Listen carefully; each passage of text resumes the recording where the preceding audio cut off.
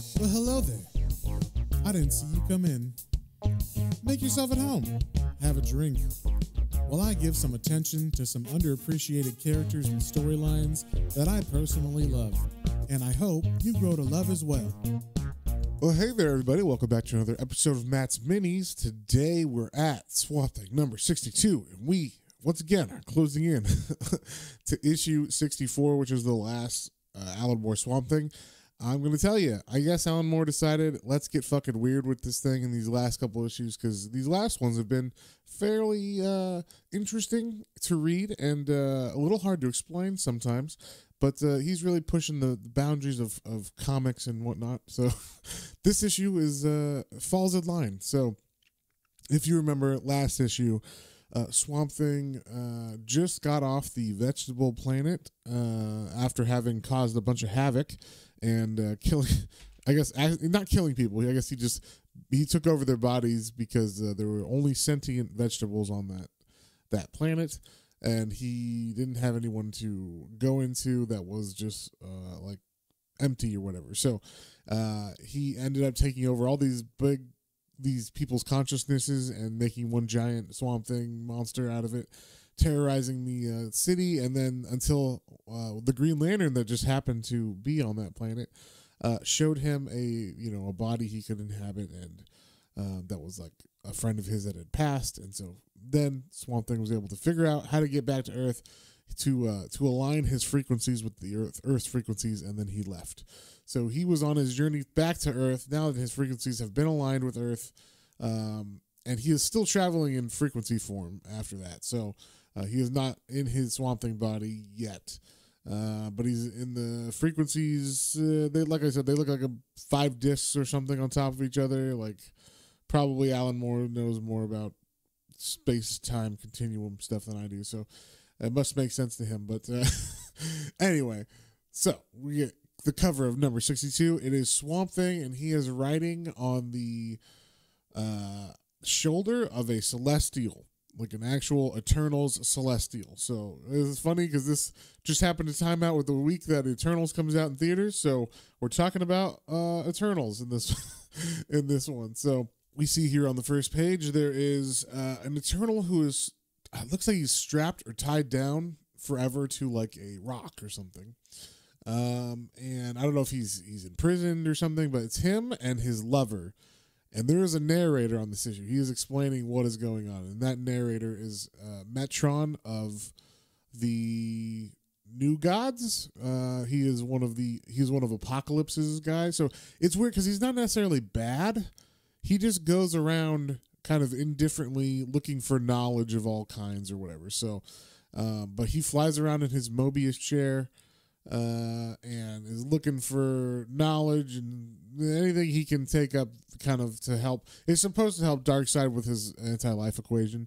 But, so I guess that's where he's bad. But he's flying around looking for knowledge. So he is the narrator of this issue, and we see he is looking at there's 2 Celestials, the one that is bound and the one that is bound is, I guess, considered the man, and there's a woman Celestial kind of flying at him, and she is freed. But he just talks about them like they're stuck in this area. They're trying to they're like drifting in eternal separation. He says they are poor Celestials like ourselves who dared to attempt that which I once thought attainable, condemned to drift in eternal humiliating separation from each other and from the source. So I guess these ones have been like banished, something. I am not up on my Celestial lore or whatever in DC. So this one was a little confusing just on that part. But basically, there's this thing called the Source that looks like kind of like those discs that Swamp Thing's made of, but they're all merging into one like cross section. And so it's basically like, it's where all the frequencies are coming together. And Metatron is just kind of staring at it like, perhaps I need to get through that. If I could figure out how to get through that would be helpful. And maybe what's on the other side is something, some knowledge I need or whatever. And so as he's kind of like flying around these Celestials, he notices, hey, there's something weird on this female celestial, and he looks and there's something growing, some flora that he never seen before growing on the like shoulder of this this celestial.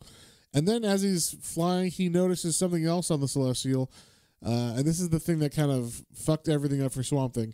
There just happens to be a mother box, and for all those of you who don't know what a mother box is, that is how I guess these people get around. I don't know, it's like a technology that opens up boom tubes, they're called. It's kind of like wormholes, and they allow people to travel through time and space, like Darkseid and people like that, like the New Gods.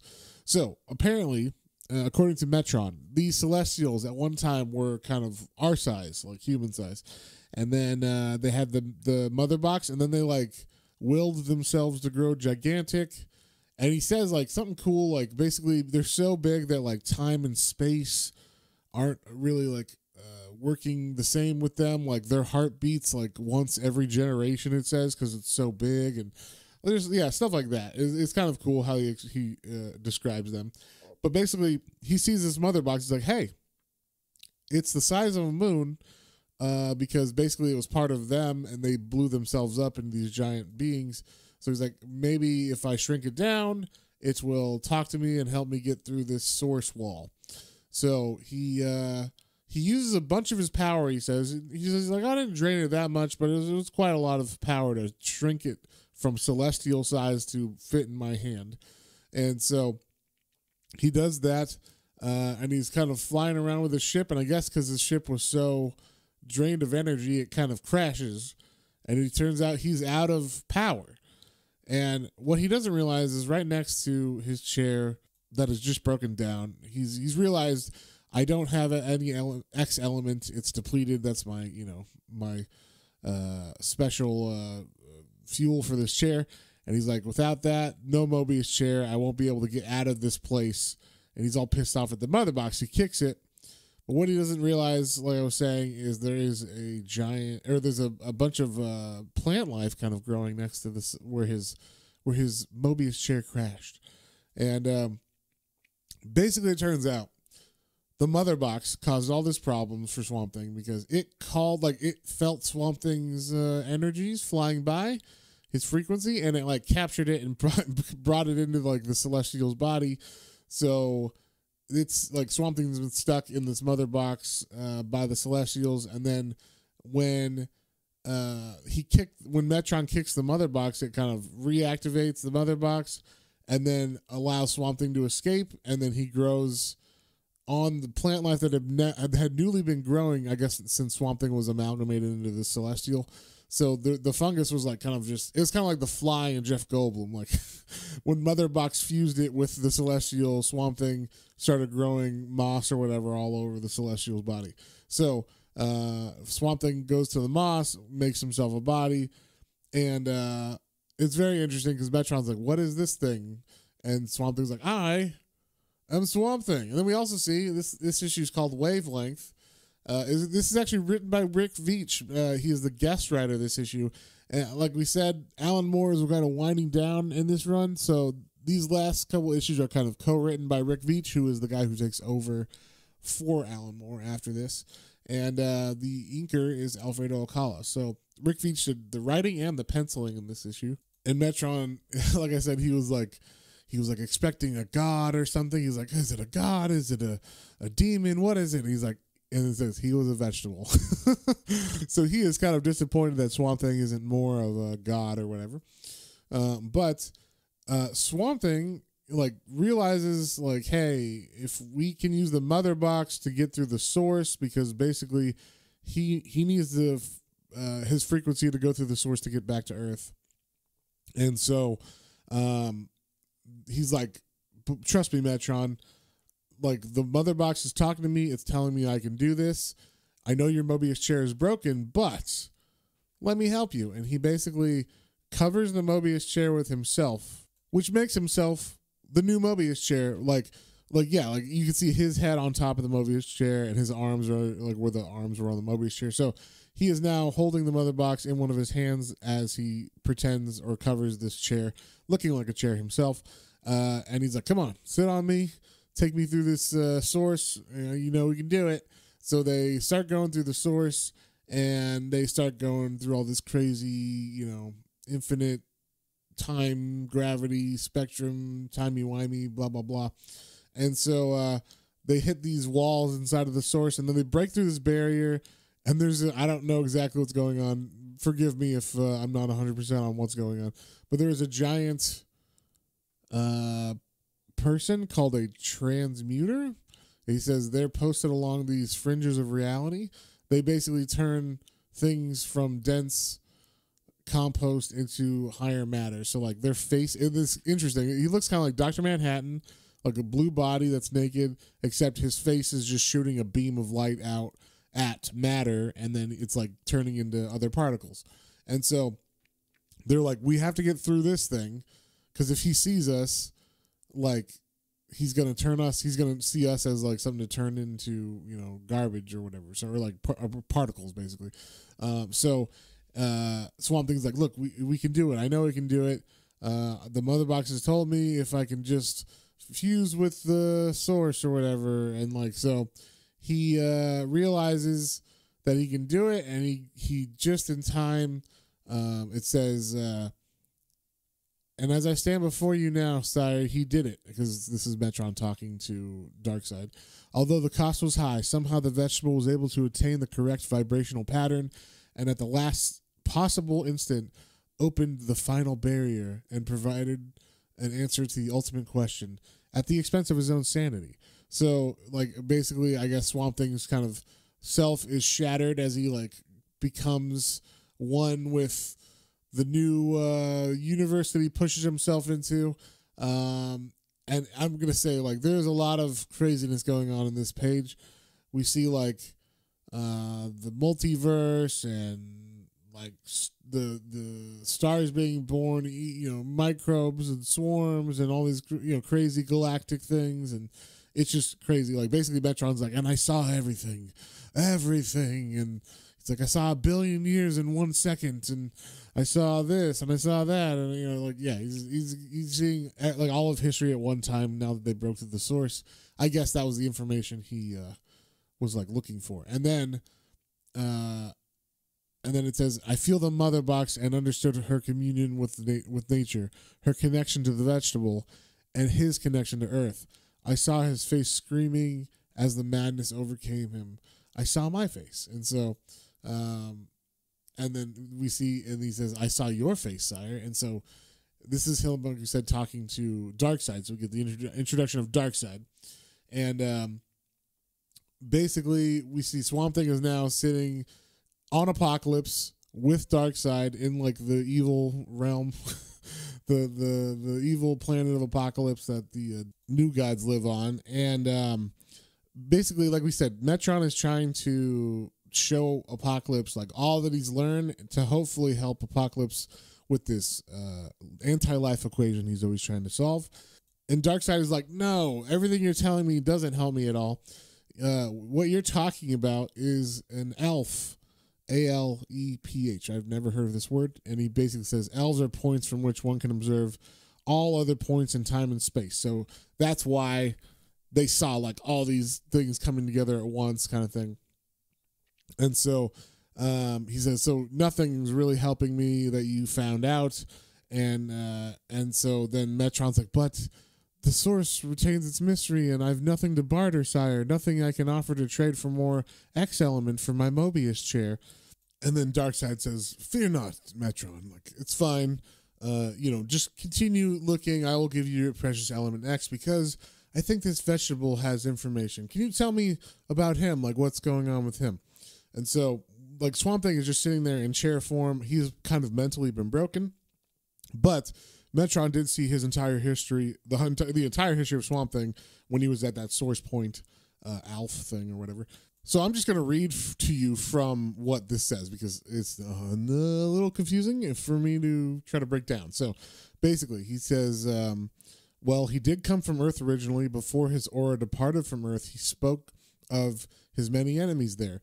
Accounts that had to be settled, a woman he fancied. In truth, he was a strange being filled with the kind of longings one associates with humankind.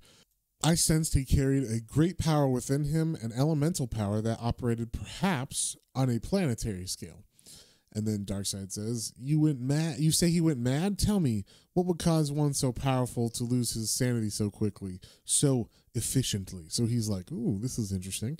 And then Metron is like, "Well, it was what he saw when he entered the Alf, sire. In fact, the mother box had to remove all of his memories of the experience in order for him to function well enough to return us to normal reality." And so then Darkseid says, then she would have a record of what the vegetable saw and felt within the Alf. And Metron's like, yes. So Darkseid's like, bring me the mother box. So he brings the mother box to Darkseid. And they're like, okay, we're going to have to bypass her circuits because, she can feel and stuff or whatever. And it doesn't like Darkseid. So Darkseid turns off her emotional circuitry or whatever, so she can't not like him. And it's a little weird. It's like a sentient, machine or whatever. So then he breaks into it and looks inside and sees what Swamp Thing thinks about and what memories he had. It's all about Abby. Basically, it's his whole history with Abby. It's him talking. So basically, he's saying, "Abby, my love, I can see your whole life spread out before me. I see you as a child in the arms of your father, as a victim of your uncle's blasphemous evil. Oh, Abby, why can't I touch you? Your life has gone on while I stand like a voyeur on the edge of infinity. There's so much that I never knew, Abby. I didn't want to know. There you are, waiting on a customer in that all-night diner. You look so young, sleeping alone, scrunched up with a copy of The Secret Life of Plants. But oh, the moments we are somehow shared, the tiny slices of paradise, the twisted corridors of hell. I love you, Abby. I need you. Forgive me, Abby. Sometimes I despair for the future. The future. Our future together. Oh, please, embracing you, your full lips brushing my own, in the swamp, free from all prying. Is it possible? A white hand slowly turning green. I'm diving for pearls in an ocean of emerald light. I see you lost, but happy, laughing. There's no danger, nothing to fear." And basically, he's just going through all these different parts of her history and time and everything. He says, "The white hand now, emerald grasping the young shoot, Constantine." And we see Constantine's kind of embracing Abby in one of these panels. It's like, what? It's like a cordivorous plant the size of a football stadium. Abby, what are you and Constantine, the parliament of trees, demanding? Abby, but I love a man burning, running from the swamps. So basically, all these visions are coming at him from different things. I don't know if this is supposed to be the past, the present. I think it's everything, all time. Because like I said, she hates Constantine, so Constantine and her are embracing. We haven't seen that. And same with there's one of a witch doctor, and then there's one of a woman screaming, and then there's one where he says, "My name is Alec Olson." He's like, "No, Alec Holland." And so he's going back and forth between all these different versions of the Swamp Thing and all these different memories of times past and times present and times future. And we see his consciousness start to shatter, and he says, "Your love was all that kept me sane." And so through the shattering of his mind, her love, his focus on her love was what kept him sane. And then we see Darkseid kind of think, and he's like, and he's like, this is interesting indeed. And he gives Metron some X element for his Mobius chair. And he walks over to his anti-life equation on a board. There's all these crazy symbols and stuff. Some symbols you might know, but a lot of them are for evil and whatnot. Some of them are normal human symbols. And it looks kind of like hieroglyphics or something, but there's a lot of addition, subtraction, multiplication signs, along with religious and hate signs and everything on here. And he's like, "I fear as long as this anti-life equation is unsolved, as long as a scrap of free will exists anywhere in the universe, then Darkseid remains unfulfilled." And then he says, "You have exposed one of the most painful roots of madness, and thus added an additional element to the anti-life equation, Mother Box. And so he says it's this I am grateful to Metron and to the vegetable, yes, because basically it had escaped him until now, which something that Darkseid was incapable of anticipating is that his equation might need something like love in it. Because if you think about it, love, while being wonderful and keeping Swamp Thing sane, is also capable of making a man or a person like kill themselves or shatter their whole will and everything. So he is like, this is interesting. Love. I need love in my equation. So he's going to add love to his anti-life equation. And then we see the next issue is called Loose Ends Reprise. So if you remember, the first issue of Alan Moore's run was called Loose Ends, and now maybe, I guess, the second to the last, or second to the last issue is also called Loose Ends. And so, this was a very interesting issue. If you have any questions about it, I might not be able to answer, but if you would like to, you can email me at planetransandcomicbooks, all one word, @gmail.com. And until next time, stay swampy.